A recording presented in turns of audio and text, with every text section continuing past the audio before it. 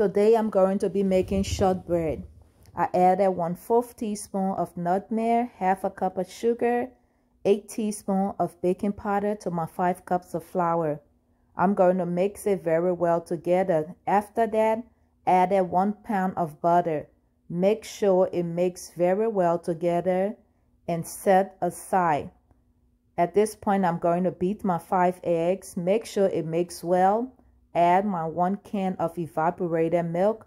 After that, add my 2 teaspoons of vanilla. Mix it together and then add it to my dry ingredient.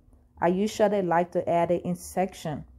Mix it very well together. After that, your bread is ready to be put in your oven. My oven is already preheating on 375. I like to use the fork to make sure it gives it that nice texture on the top. And after 30 minutes, your bread is ready. I personally like my bread with extra butter. So I'm going to add a little bit butter to it, or you can just eat it like that. There you have it. Breakfast is ready. Bon appetit. Please like, share, subscribe. Thanks for watching.